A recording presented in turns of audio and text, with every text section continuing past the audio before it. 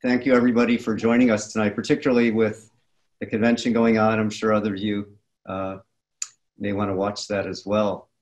So I know the name of the title was on general knee pain. I am going to focus mainly on knee osteoarthritis, since that's the most common injury we see. But a lot of what I'm going to talk about does apply to a range of other knee injuries. Yeah, so what I'd like to cover tonight, first just a real brief overview of osteoarthritis. We won't go into too much depth. And then I want to really focus on a lifestyle medicine approach to treatment, which might be new for some of you. And then the role of supplements that you can use, particularly natural supplements, and then some of the newer biologic injections that are being offered in our clinic and really around the country. Knee osteoarthritis is really incredibly common. It affects more than 30 million Americans. And because of that, a lot of these patients go on to have knee replacements.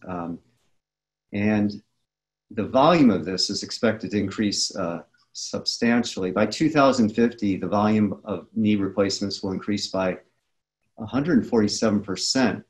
Now, unfortunately, while that is a really good procedure for patients who need it, it doesn't always work out perfectly. And that's why you do want to try other options before you resort to that treatment.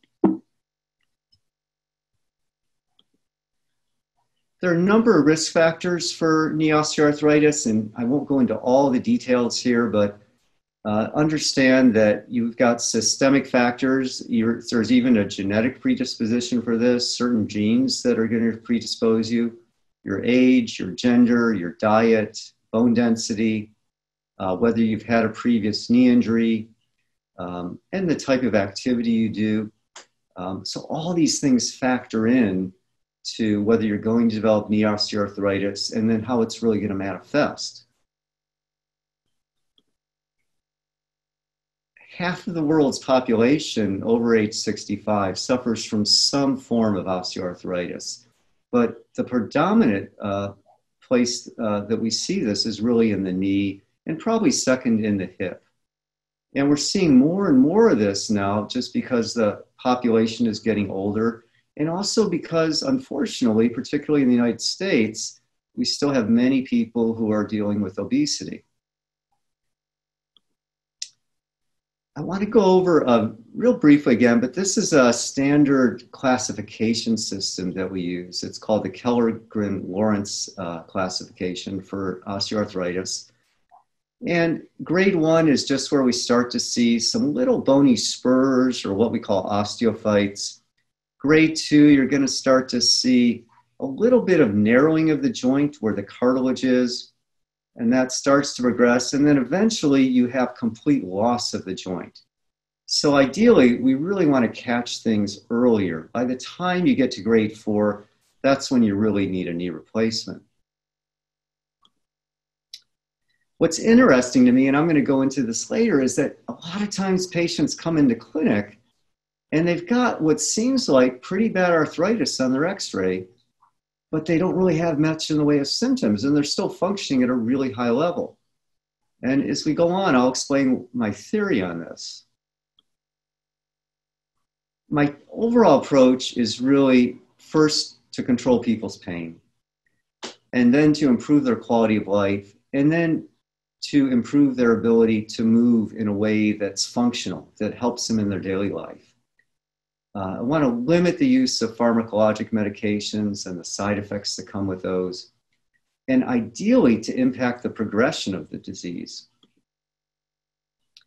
So this brings me to lifestyle medicine, which is really one of my passions, and we're actually developing a new lifestyle medicine center here at Stanford.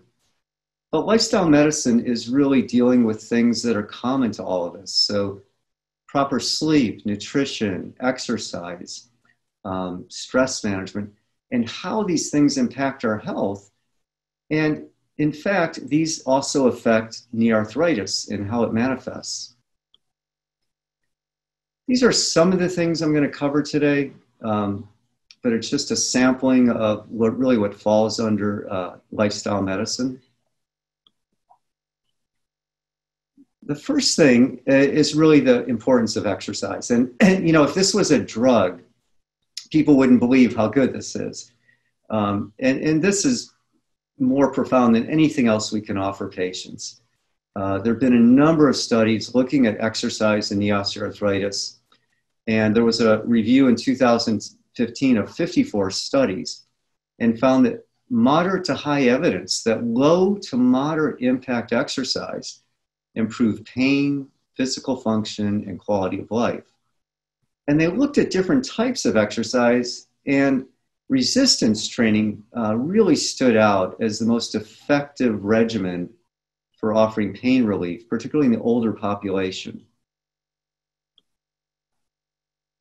Now, people say, well, gosh, I may not have time to exercise. I don't know how to exercise. But the new guidelines on exercise suggest that, you know, you can break this up into small, shorter bouts during the day and still have the same benefits as a longer exercise session. And some of this can be things that you do just as part of your daily life, like mowing the lawn, or I know I've been doing a lot around the house lately, like washing windows and things. And that's part of my exercise right now. So just take breaks when you can. If you can't devote yourself to a full exercise session, it's still going to add up. I want to highlight this study because it recently came out in a very respected journal, Osteoarthritis and Cartilage. And it really highlights the role of exercise for the treatment of osteoarthritis. So what they did is first, they took the people who were participating and did some biomechanical testing, and each person had an individual assessment. And then there were 2 small group education sessions with a physical therapist. The first one gave them information on the pathology of osteoarthritis, the risk factors, symptoms, available treatments. The second session focused on coping skills, self-management strategies, and an actual motivational message, excuse me, on the role of exercise as the core treatment, and then ways to incorporate that into their daily lives. They were then given 3 choices. You could decline this and not participate, do no exercise. You could participate in a supervised exercise class or have a home program adapted for you.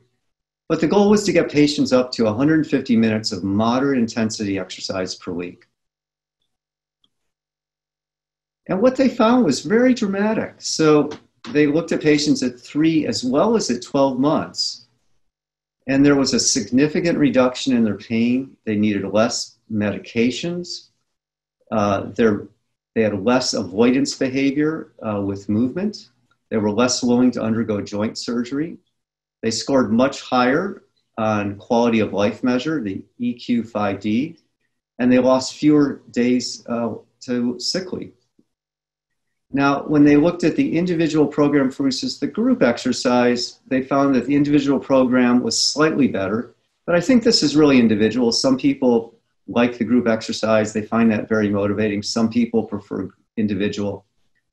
So I don't make too much of that. The most important thing is to do the exercise. They also found that Tai Chi was very effective. And I'm a real big proponent of Tai Chi because it's a non-impact exercise. It's a great way to work your balance, your leg strength, and your joint mobility. And studies have clearly shown that patients who do this have improved physical function with their knee OA. Any water-based therapy can also be very helpful, whether it's doing some deep water running, a deep water exercise class, or even just walking in the pool or doing some type of exercise. I know in our town, Palo Alto, the YMCA has some phenomenal classes for this. What's nice about the water is that you're in an anti-gravity environment, so you can really work the range of motion, you can work the strength, but the joints aren't under the same kind of force. And patients come out and they feel wonderful. Really, a lot of their aches and pains go away. So it's really a great way to keep going. I'm sure you've heard about other ways to relieve pain. And these are just really for temporary pain relief. But there is some moderate evidence for acupuncture, for something called TENS, or for laser. But again, this is just for pain relief. and it's only temporary. Things like therapeutic ultrasound or neuromuscular electrical stimulation, there really isn't any good evidence that these do help with pain. Another treatment that I want to go over is gait retraining. And some of you may not have heard about this. And this is a study that was done by one of our Stanford graduate students a couple years back. And what he tried to identify was what's called the knee adduction moment. Essentially what happens, and I hope this isn't too confusing for people, but most arthritis we'll see in the knee generally starts in the medial or the inner knee compartment. And this puts what's called a varus thrust on the knee. And that creates this increased knee adduction moment. And we know that a higher peak of this knee adduction moment is associated with increased severity of knee osteoarthritis.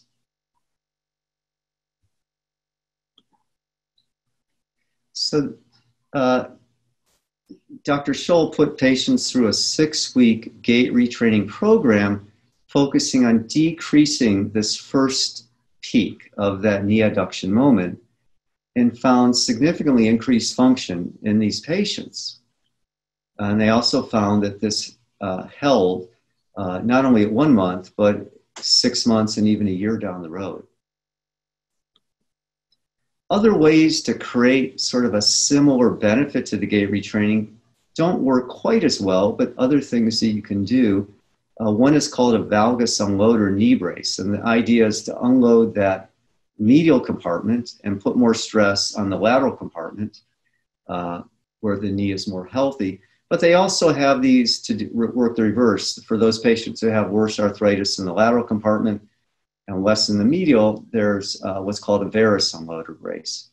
And there have been some studies on this, plus minus in terms of clinical benefit, but it is worth trying for those patients who are looking for something with their activity.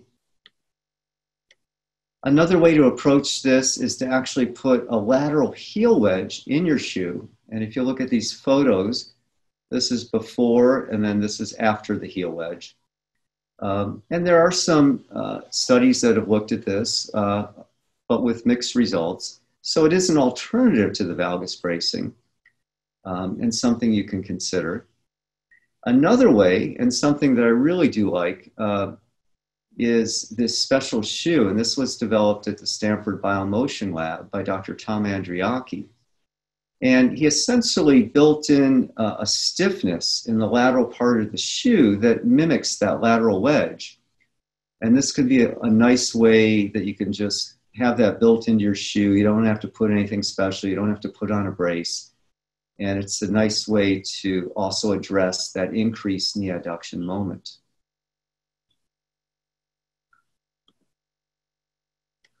So this study, to me, is fascinating.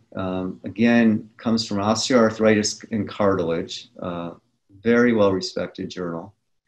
And what they found is that patients who had knee osteoarthritis had increased inflammation, not just in the knee joint, but throughout their body. And they measured this with what's called a high sensitivity CRP, and they also looked at interleukin-17. Now, we know that systemic inflammation contributes to a lot of different problems in the body, from atherosclerosis, all different types of arthritis, even dementia. So by decreasing this, it can help your overall health, but it can also help your knee osteoarthritis. So how do we do this? Well, one of the most important ways you can address this is with your diet. There are many diets that can do the same thing. A plant-based diet is the one that's promoted by the American College of Lifestyle Medicine, but that's not necessarily practical for everybody. What I propose for a lot of my patients is the Mediterranean diet, because that seems to be a little bit more tolerable for all their food likes and dislikes. But it still emphasizes fresh fruits, vegetables, nuts, beans, whole grain foods. but it does allow moderate amounts of dairy, poultry, eggs, and seafood, and even a little bit of lean red meat occasionally. And the idea is by decreasing the systemic inflammation, we're reducing these inflammatory cytokines or these inflammatory proteins that are implicated in knee osteoarthritis. The other benefit is that it can assist with weight loss. This is a nice study from the UK that put patients into a 16-week intervention, a control group versus those with the Mediterranean diet. And those in the diet group had a reduction in their body mass, a reduction in these inflammatory cytokines, and also a reduction in serum cartilage oligomeric matrix protein, which is a marker of progressive knee OA. So when this goes down, it's telling you that the cartilage, or when it goes up, the cartilage is breaking down. So we definitely want to decrease that. The other thing to think about is weight loss, particularly if you are obese. And I know what patients always say to me, Doc, look, I want to lose weight, but I can't do it until I can exercise, until my knee feels better. But just keep in mind that just a 10% weight reduction can improve knee function by 28%.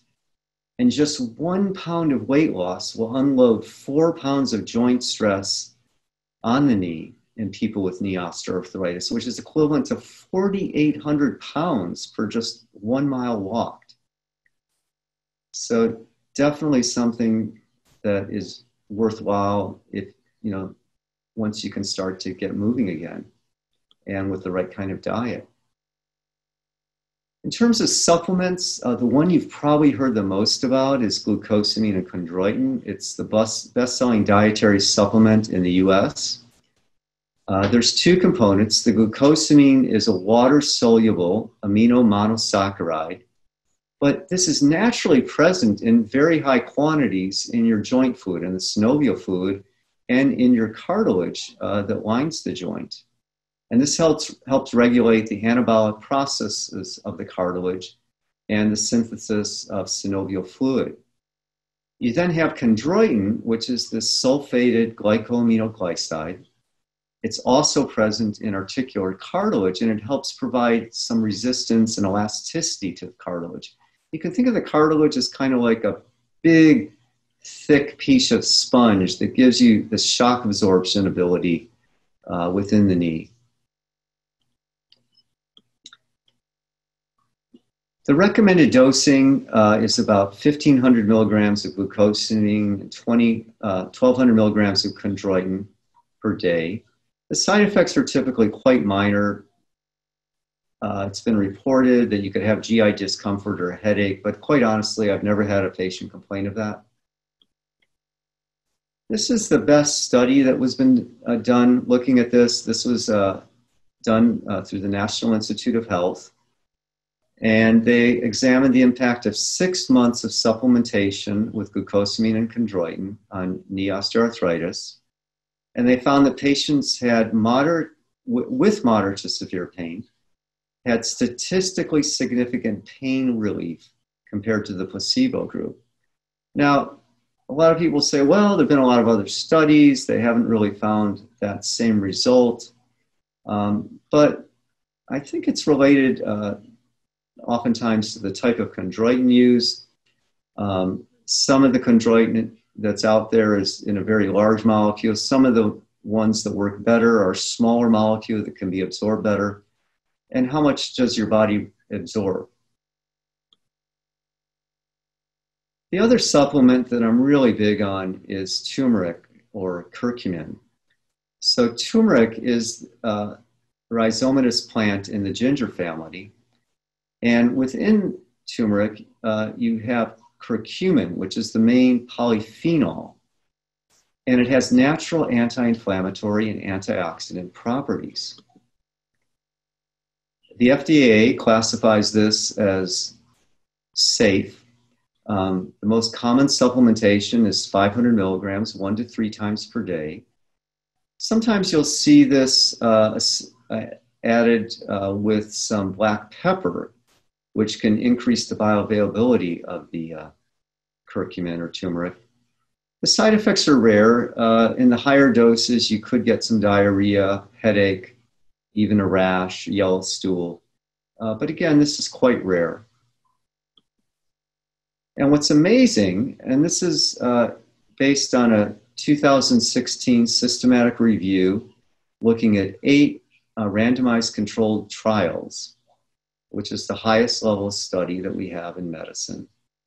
And they found that 8 to 12 weeks of supplements with turmeric or curcumin could reduce arthritis symptoms and result in improvements similar to taking a non-steroidal anti-inflammatory like Motrin or Aleve or a prescription anti-inflammatory. Admittedly, the studies were limited by small sample size. But again, I can tell you in my practice that this works for a lot of patients and they don't have to take prescription medicine. The other supplement that I do like to recommend is collagen. In fact, it has greater benefits than glucosamine, even though glucosamine is considered more popular. It's absorbed best in the hydrolyzed form. So if you do buy it, make sure to check for that. But it's felt to help induce cartilage regeneration by increasing the synthesis of cartilage matrix components. It can also help protect against joint damage through its influence on the induction of these T regulatory cells, as well as the production of these anti-inflammatory cytokines. And in 2018, there was, again, a nice study, a meta-analysis. So it's looking at all the studies out there that examine collagen and found that it's effective in improving joint mobility, decreasing joint stiffness, and decreasing pain. The other thing, which is kind of interesting, is cherries. Now, I can't say I'm recommending this routinely to my patients, but it's certainly something to consider. Both sweet and tart cherries are rich sources of polyphenols, the anthocyanins, melatonin, carotenoids, vitamin C, and vitamin E. And the idea is that this helps decrease the systemic inflammation in your body. So this can help not only with osteoarthritis, but diabetes, cardiovascular disease, even sleep because of the melatonin, and cognitive function. There have been several studies showing an overall anti-inflammatory effect with cherries. This is one study that I think is the best one that's been done. And again, a randomized, double-blind, crossover study. But they did have patients drink quite a bit. I don't know if this is practical for everybody, but they had 2 8-ounce bottles of cherry juice for 6 weeks, and that did find significant decline in systemic inflammation levels in those who were consuming the cherry juice. They also found a decrease in pain, stiffness, and function in those consuming the cherry. In terms of medications, I have to say I try and stay away from this as much as possible. The safest one out there is probably acetaminophen. It is recommended by multiple organizations as the first line treatment. It's less effective than a non-steroidal, but it can provide some low-level, short-term analgesia. There are, though, some potential adverse effects with prolonged use that you do need to be careful of. Non-steroidals, so non-steroidal anti-inflammatory medications, again, like Motrin, Aleve, or things like Celebrex, prescription medications. These can be effective, but there's a lot of potential side effects to your kidneys, cardiovascular problems, certainly potential for ulcers. So what I've really been going to more lately is if I think patients need this, if they tried some other things, is a topical non-steroidal. So now you can use a cream, and in fact, Voltaren cream is now something you can buy over the counter. So because it's just topical, there's a less chance of these systemic side effects. Other medications that you might hear about, I tend to stay away from these. They have a little bit of benefit, but particularly for some of the tramadol or the opiates, it's just not worth the potential side effects unless the pain is really severe and somebody who's waiting for a knee replacement or for a health reason can't get one, and we really need to give them some pain relief when everything else fails. Other things to consider for natural ways to reduce pain and inflammation: fish oil, avocado, soy, saponifiable, I have a hard time saying that, boswellia, bioflavonoids and phytoflavonoids, something called devil's claw, bromelain, or even ginger. I now want to go into some injection options because, I think the lifestyle medicine options and the supplements, they can help a lot of patients. But for many of my patients, we do need to consider different injections to help get things under control. And I'm going to go through these most common ones. And let's start with corticosteroids. Corticosteroid injections can work.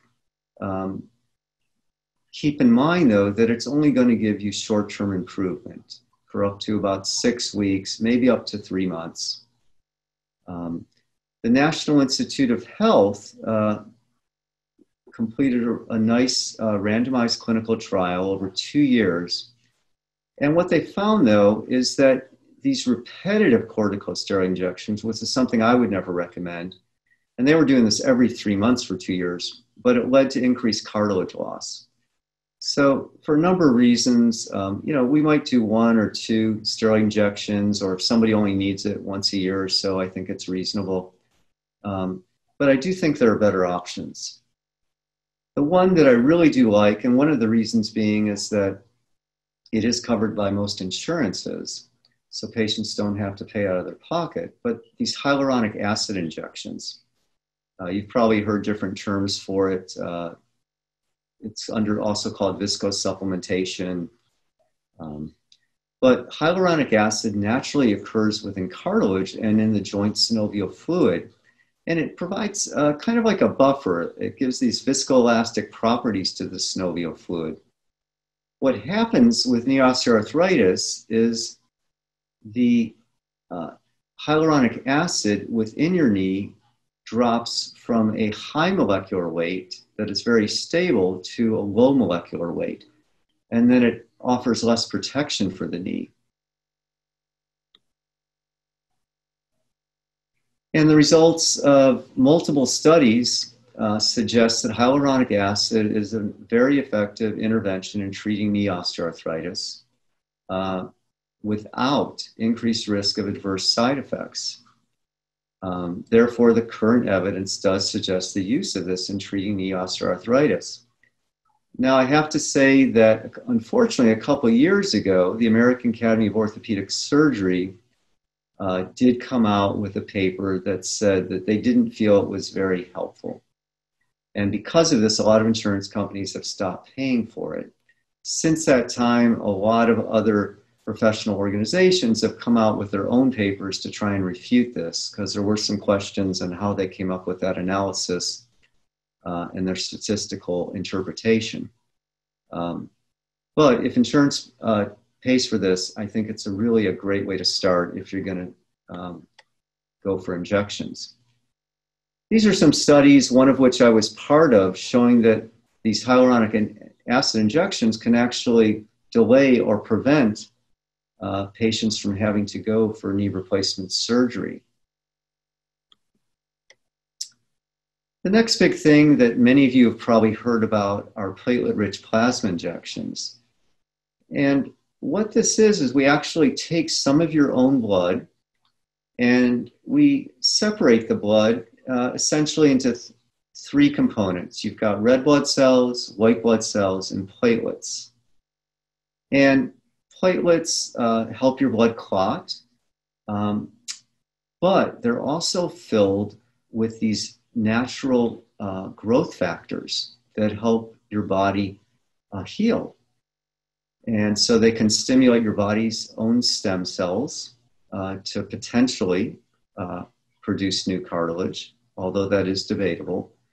But if nothing else, the literature clearly shows that this PRP, particularly when it's concentrated, can decrease these pro-inflammatory cytokines.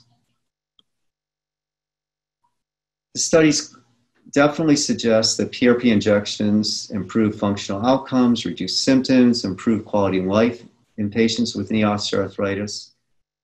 But like all of these things, the earlier we can catch patients before their cartilage is completely worn down, the better chance they're going to have for success. There are a few studies, looking at this, but we're still waiting for larger randomized controlled studies to really assess the full efficacy and duration of this treatment. But really where we're headed is really more what we call personalized PRP and being able to concentrate it and formulate it in a way that's best for your own body. So there's a lot of research going on, and particularly at Stanford, trying to understand this better.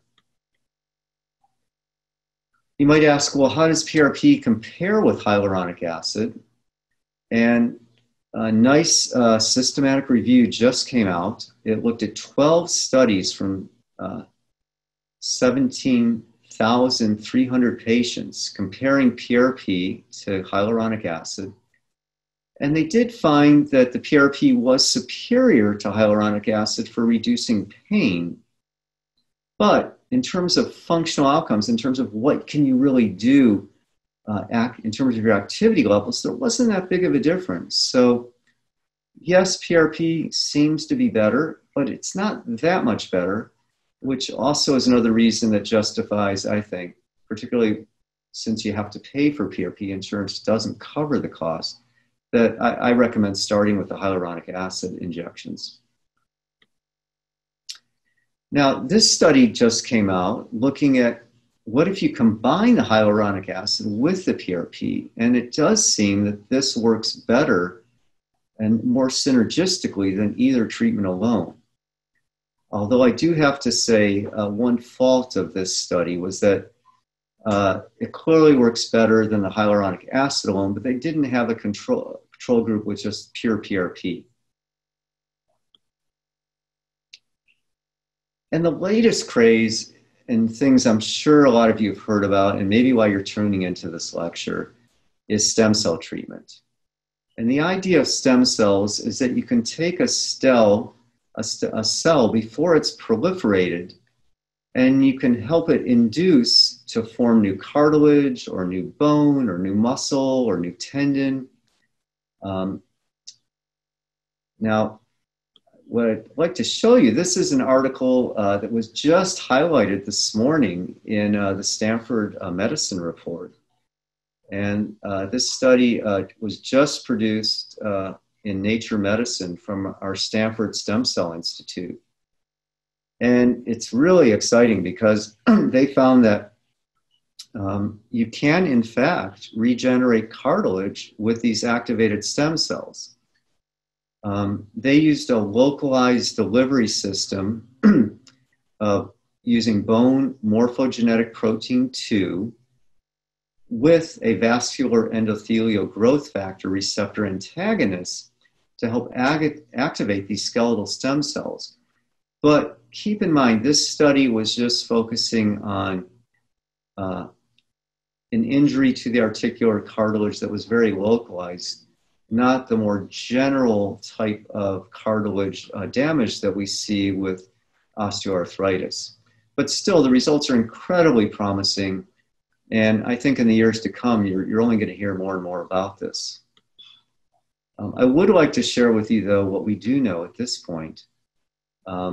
And because there are people out there who are offering this, we do offer this for our patients, but I just want patients to be realistic about what to expect. I'm personally not doing this in my clinic, but one of my colleagues is. And the idea, again, is to stimulate these pluripotential cells to go on to regenerate the cartilage. Now, you can get these stem cells from your bone marrow or you're actually your own fat. The true nature of these techniques, though, it's not true stem cells. What they're really, the proper term now is called signaling cells. So you're sort of turning on the stem cell as opposed to this being a true stem cell. And there are still not a lot of great studies on this, but every year I go to a huge conference that talks about this, and it's there's just newer studies coming out all the time. Now I can tell you about a few studies that we do have. This study compared the amount of growth factors, the amount of inflammatory cytokines and chemokines between bone marrow concentrate and platelet-rich plasma. And they did find that the bone marrow concentrate did have significantly higher interleukin-1 RA concentration, which is a significant anti-inflammatory component than the PRP. So you'd say, well, that must work better than PRP. But it's not so clear. This is a study that compared bone marrow aspirate directly with PRP and found that there wasn't a great difference between these. Now, the author of this, Dr. Shapiro, I recently heard him present his results, and he does admit that his technique for the bone marrow aspirate may not have been optimal. So, maybe this wasn't a fair comparison, but it really is the best randomized controlled study we have so far. Now, with this technique, they're getting the bone marrow out from your iliac crest. So it does require some anesthesia. It can typically be done with local anesthetic, but it can be a little uncomfortable. And you need to take multiple aspirations. The fat, and this is a benefit that some patients like, can actually be taken from your abdomen, or it can be taken from the fat pad, the infrapatellar fat pad below your kneecap. It does appear that you can get a higher yield of these mesenchymal stem cells or signaling cells from the fat versus the bone marrow. So theoretically, the fat should be better. But again, it's not that clear. This is a study that compared microfragmented adipose tissue, which is considered one of the best ways to concentrate the fat, versus the bone marrow aspirate. And the bottom line is that both groups improved, and there wasn't really a significant difference between them. So the good news is that both of these work. It's not clear is one really superior. That might become more clear with future studies. And then finally, a newer product that's now on the market is with freeze-dried amniotic tissue derivatives. And this would be from not your own amniotic tissue, obviously, but from somebody else. And the beauty of this amniotic tissue is that it still hasn't differentiated. So it is filled with these anti-inflammatory and regenerative cytokines and growth factors that potentially can help, like these other treatments, decrease the inflammation associated with osteoarthritis. Be a little bit careful, though, because a lot of people are marketing this as a stem cell treatment and telling you that it's going to regrow cartilage. And we really don't have any studies to support that. With that said, it still might be a nice thing to offer patients that is just another part of our tool in the toolbox that can help keep patients going. So in summary, there are no pharmacologic agents for knee osteoarthritis that can halt disease progression. it is important to offer a range of therapies that enable patients to take control over the treatment process, to give them a sense of empowerment. And this is where combining lifestyle medicine approaches can really have an additive effect on EOA treatment. The biologic treatments that I talked about definitely may slow down the progression of osteoarthritis and potentially help regenerate articular cartilage, although we definitely need further research and studies to substantiate this. So I'd like to thank you, and hopefully we still have plenty of time for questions. Hi, Dr. Fredericson. Yes, we've got lots of questions coming in, and many on the supplements and the questions about that. And the first is there a brand and form of glucosamine and collagen that you recommend in particular? And then the second to that question is also, should people try all these concurrently, all at the same time, or should they be introduced one at a time in terms of supplements? Yeah, no, thanks for that question, because that comes up a lot. I'm not sure if I'm allowed to mention a particular brand, Nora. Is that okay?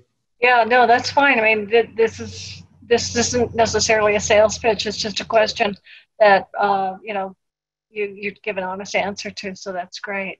Yeah, so the one that I tend to recommend is called Cosamine DS double strength, and you can get this at any local drugstore. It is a little bit more expensive, but what I like about it is that they actually have a patent on that chondroitin molecule. So it's smaller than most of those that on the market, and it's therefore potentially better absorbed and has better bioavailability. And most of the studies that have been successful have used that brand, Okay. At least a number of the studies. In terms of whether to start everything at once, I think a lot of it depends on your overall health, on what kind of pain you're dealing with. I mean, ideally, you would want to try one, see how that works for a month or two, then try something else. I don't see anything wrong, though, with starting the glucosamine with something like a good curcumin supplement or even with the collagen, just because they have different mechanisms of action. But if you want to be more systematic about it, I'd say start one, give it a couple months, and then move on to one of the other supplements. Great, thank you. This question's interesting too. Does glucosamine and chondroitin repair cartilage so that we can stop taking them, or we need to take them forever? Well, it's not clear if it definitely repairs cartilage.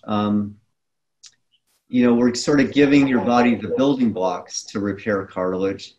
But you have to say, this is used a lot by veterinarians for dogs and horses who have osteoarthritis, and it works in that population. So there's definitely something to it. Now, what I've always wondered, is it just helping with the inflammation, or is it actually helping with the cartilage? And I don't think it helps rebuild brand new cartilage. Like, it's not going to give you a brand new knee, but if nothing else, it can help prevent the cartilage from breaking down further. That's great. Are there any medications or conditions that are not compatible with these supplements that people need to be aware of before they start taking them? Well, people used to say, if you were diabetic, be careful with glucosamine, because that glucosamine breaks down to glucose and an amino acid. And they thought, well, if you take too much, it could raise your blood sugar, but you'd have to take a lot more than what's prescribed for that to happen. At the prescribed doses I outlined, that shouldn't be an issue, even if you're diabetic. The other ones, in terms of the collagen, the curcumin, certainly the cherries, I'm not aware of it interfering with other health conditions. Okay, great, thank you. Dr. Fredericson, is there any study or evidence that the techniques that you've proposed and the glucosamine, chondroitin, or turmeric and curcumin and other medications can have a positive impact also on hip joint pain Is this a protocol that would work across the board in terms of joint degeneration? Yeah, absolutely. I mean, almost everything I talked about is going to work with every form of arthritis, and definitely for hips. Um, the studies that have looked at, for instance, exercise, seems to work a little better for the knee than the hip, but still it works well for the hip. But all of these supplements are going to work just as well for the hip as well as the knee. Or if you have arthritis elsewhere in your thumb or even in, your ankle, it should still be, potentially beneficial. The nice thing about these, it's not going to work for everybody. I don't want people to think this is some kind of cure-all, but they are things that if you put it all together and really adjust your lifestyle and change your diet, altogether, these things can make an impact. And if nothing else, it just improves your overall health. Thanks. That's great. Here's a question about whether if you're using turmeric as the spice instead of buying a 500 milligram supplement, what would be the equivalent in a measuring teaspoon or form of measurement that would be comparable to a 500 milligram supplement? I'm not sure the answer to that question. And there's, a lot of people talk about what kind of turmeric and does it come from the root of the turmeric? Is it turmeric root, which is where more of the curcumin comes from? So part of it is the type of brand of it, but I'm not sure of the equivalency in terms of dosing. Is there a certain brand of turmeric because of recent concerns regarding lead? Do you have any suggestions on that? Yeah, you definitely want to go with a company that, has a good track record and really is very careful about how they produce this.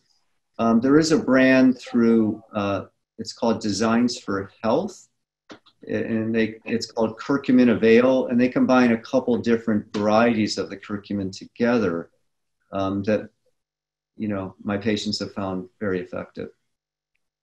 Terrific, thank you. This question is about glucosamine. It's sometimes paired with MSM. What are your thoughts on this combination, and what is the dosage to take with glucosamine concentrate? So, just for the glucosamine you want, the recommended dose is about 1,500 milligrams a day. And that's typically, depending on the brand you buy, going to be about 3 tablets a day. And the chondroitin about 1,200 milligrams a day. I'm not sure about the dosing for the MSM.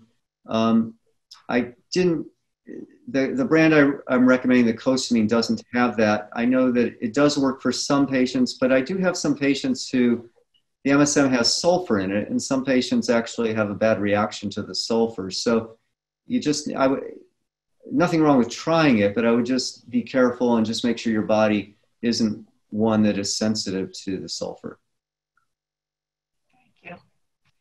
Is there a correlation between treatment or program and the grade or the stage of your osteoarthritis in terms of things improving?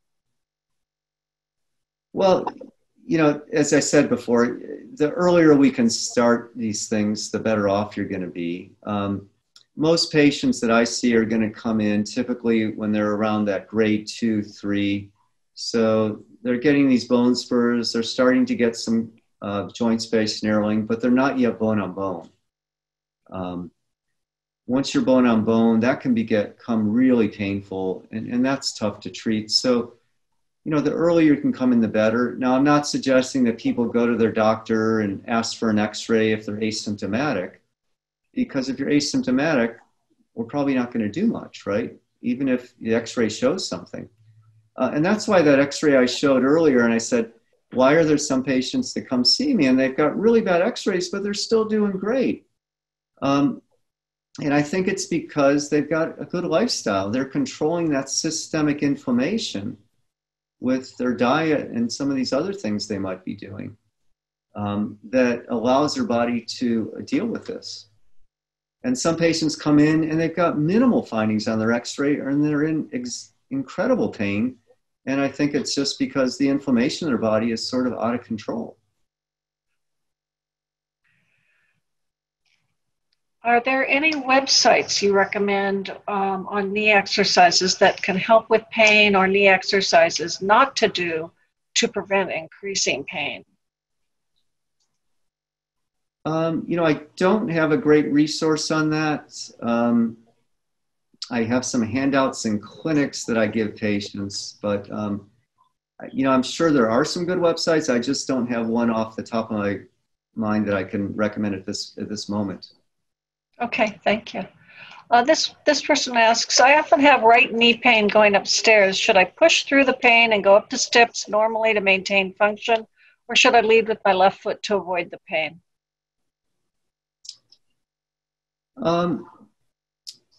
Yeah, it's a tough one. I know my father-in-law has the same issue, and I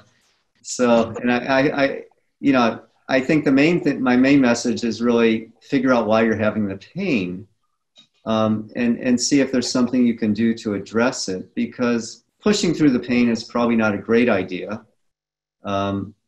Certainly if it gets worse, the more you push through it. And then just favoring the other leg is going to lead to some bad habits that aren't good either. So as much as you can, I would try and figure out what's going on. And if need be, see a physician who can help you figure that out.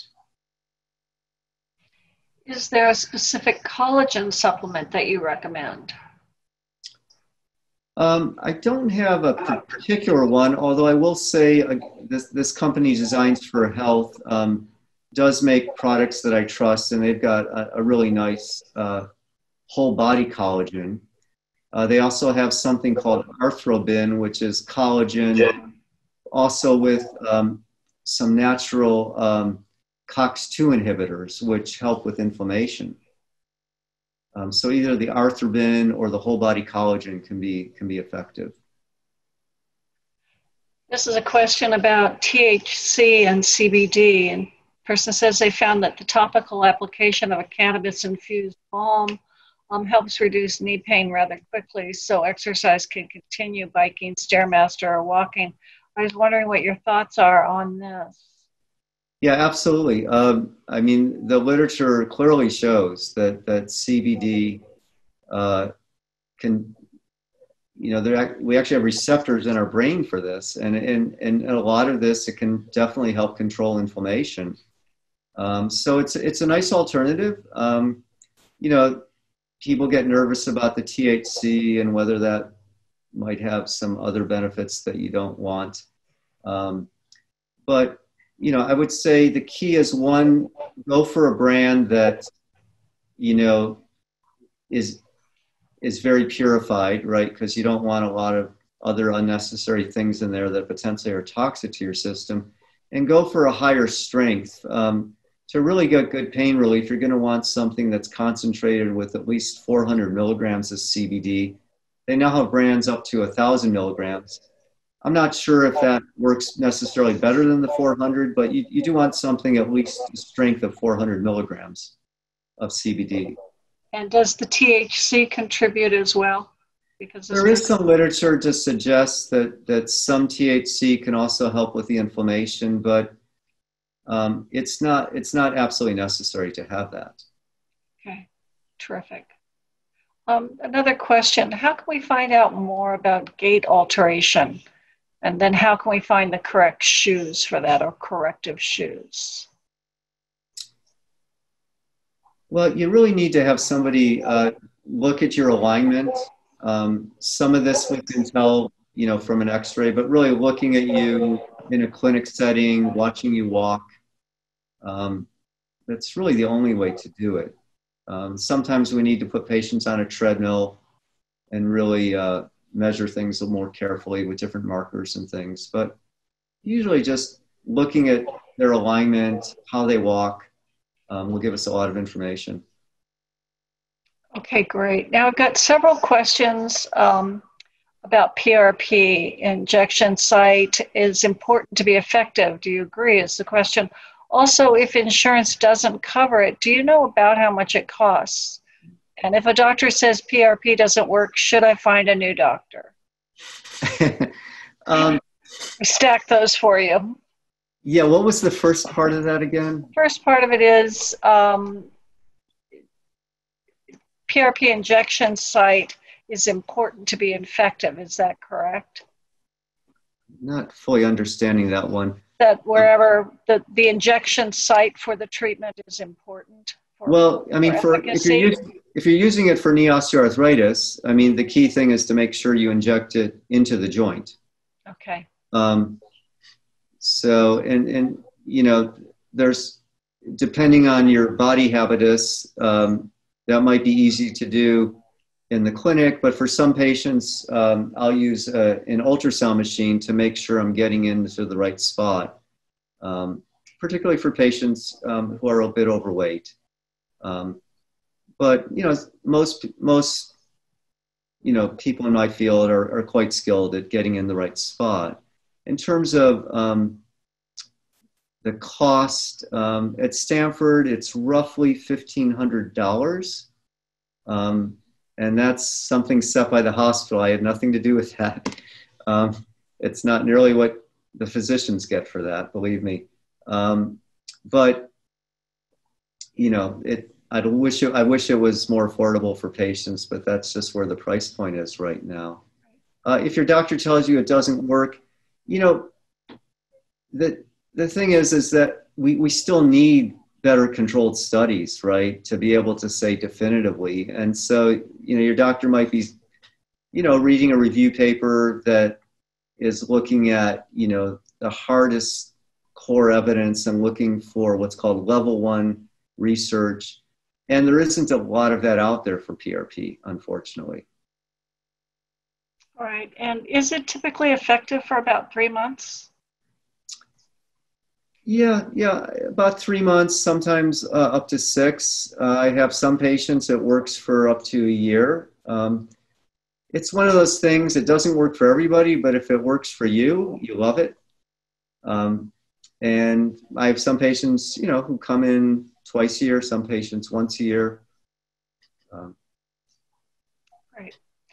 And this is a question on recommending books on food, on the diet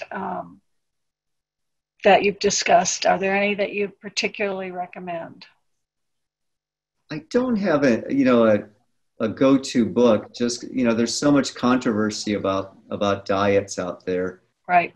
As I mentioned, the American College of Lifestyle Medicine is a really big proponent of a plant-based diet if you really want to control inflammation.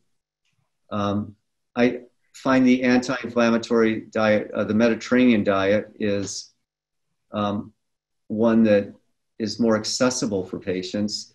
And if you just Google that, you'll see a lot of information. There's a Dr. Andrew Weil, and he's got a lot of information on his website about that diet. And you can even sign up for sort of he'll take you through a couple-week introduction and how to really get into that and give you recipes and such.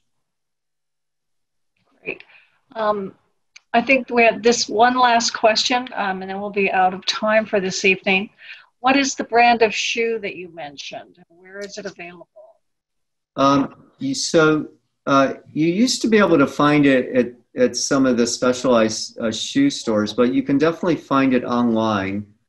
And so it's called the ABEO, ABEO Smart System.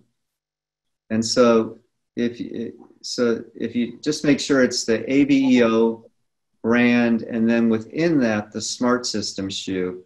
And then you'll see, and it'll talk about how they, you know, partnered with the Stanford doctor and such. But you can, if nothing else, you can order it online. Thank you, Dr. Fredericson. This has been a really wonderful and informational evening, and I'd like to thank you very much for giving us your time and all this information. And for everyone watching this, this video will be available on demand. And if you have questions about some of the articles mentioned in it, the Health Library can help you find those. We can do research and pursue some of your further questions. If you just write to us, our research program is free, and we have medical librarians who make use of information and journals that are not available for free to the public. So we're available for that. And so on that note, I'm going to say good night and thank you, Dr. Fredericson, for another wonderful lecture. Oh, thank you. Everyone. Thank you.